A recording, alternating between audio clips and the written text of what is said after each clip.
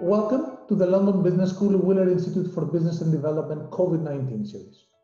Today, we are very pleased and honored to have with us our own Alex Edmans.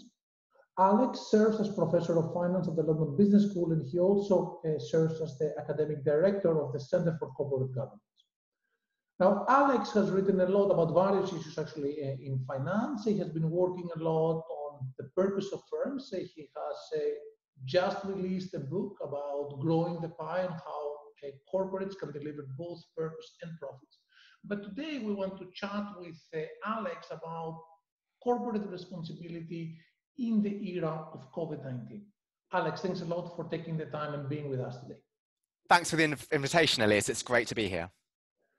You know, as an economist, I'm always getting a bit confused about corporate social responsibility. So can you please enlighten me a bit given your work?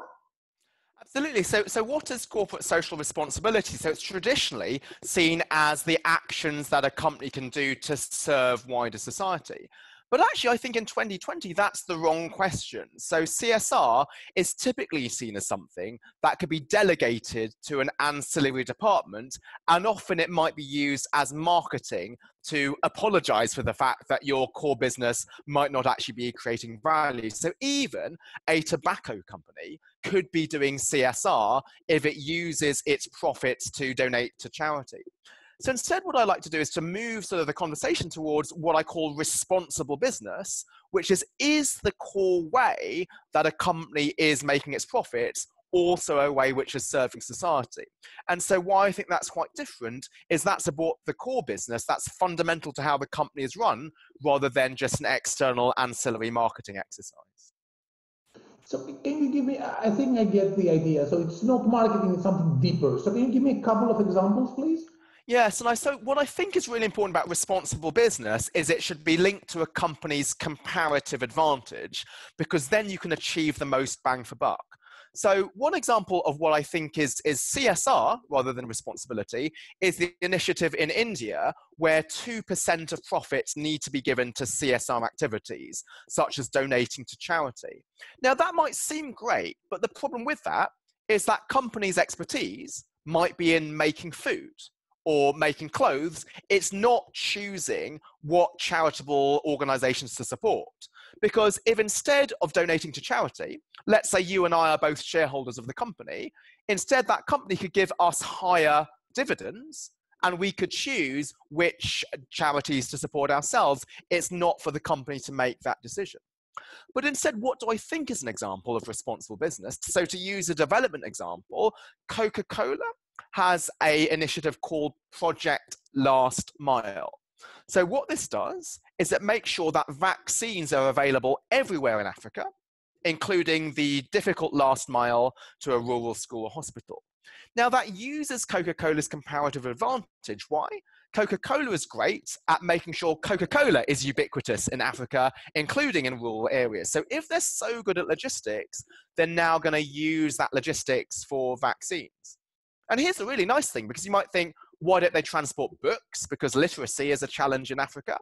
Well, the nice thing about vaccines is that they need to be transported cold, and Coca-Cola has expertise in refrigerated transportation.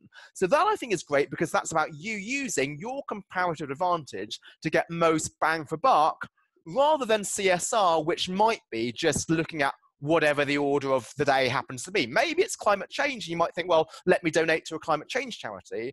But no, for Coca-Cola, they think, well, given our expertise, what we want to address is vaccination in Africa. Now, that's a great example, but I know that you have been a big advocate of that before COVID-19 in your, I guess, the past 10 years or so. So how does COVID-19 change that? Does this change, or does it further enhance the need to have companies with a purpose?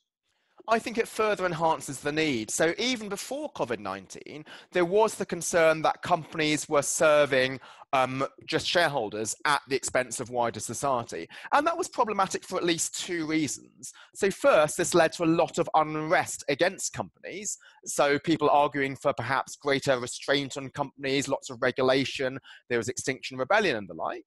But the second is actually, even in the absence of external pressure, there is research such as my own by our colleague Elias Papaioannou and others suggesting that it's actually in a company's interest to serve society, because doing so ultimately makes the company more sustainable and more profitable. And I think what COVID-19 has done is it just further accentuated that, because it's shown that businesses can have a massive effect on people's lives. So there are some companies which are doing things such as donating food and sanitizer, which could transform lives of people. And there's other companies which might be still extracting value. So there's the concern that Sports Direct was continuing to ask their employees to come to work, and that was just unsafe. And so given that this has just led to an even greater acknowledgement of companies' effect on society, so it's not just wages and climate, which are important, but it's now lives, then I think now companies now acknowledge this need. And so we've seen some great responses in the crisis of companies seeing what they can do to help wider society. Thanks. So my last question, which actually is a question that I'm asking all of the friends and colleagues who are joining the COVID-19 series of the Wheeler Institute, is what can business more concretely do today? And we understand that governments have stepped in. There's a lot of discussion about central banks, about Congress in the US or Parliament in the UK. But what is the role of business more concretely in those months, quarters, years to come? So I think the role of companies is to think about what gifts of unequal value they can give. So what do I mean by that? Well, in finance, right, what we teach our students is we think about assets of equal value. A stock worth £100 will trade for cash worth £100. But I think the core to solving social problems is thinking about what we have of unequal value.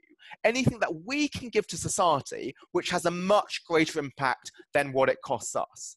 So in some cases, it could involve donating products such as food and sanitizer, where the cost of production is much lower than the value that this has to the recipient. But another example is how we treat workers. So there have been companies which have unfortunately had to make the really tough decision to downsize. So one example here is Airbnb. But how they've responded to that is in a very humane way. So in terms of the employees they've had to let go, what they've tried to do is to think about what can we do to minimize the loss suffered by the employees. So what Brian Chesney has chosen to do is to say, well, we're going to continue to pay the healthcare expenses of the displaced employees for 1 year, because healthcare is going to be even more important right now than ever any other time previously. We're going to let them all keep their laptops, because that's going to be really important for them finding other jobs. We're going to redeploy our recruitment arm to becoming an outplacement arm to help these people find alternative jobs. And again, that's something where there's a huge comparative advantage of doing that, because they know their employees much more than any external outplacement agency. So just rethinking sort of what are the resources that we have in our hand, and how can we have this multiplicative effect by redeploying them to uses where the benefit to society is much greater than the cost to ourselves. Alex, thank you very much for taking the time. I also urge our viewers to have a look and buy your great book, Growing the Pie. It has many examples like those, and I really hope that soon we'll be seeing each other and exchanging ideas about these fascinating issues. Alex Edmans, thanks a lot for taking the time. Thanks very much, Elias. It's great to be here.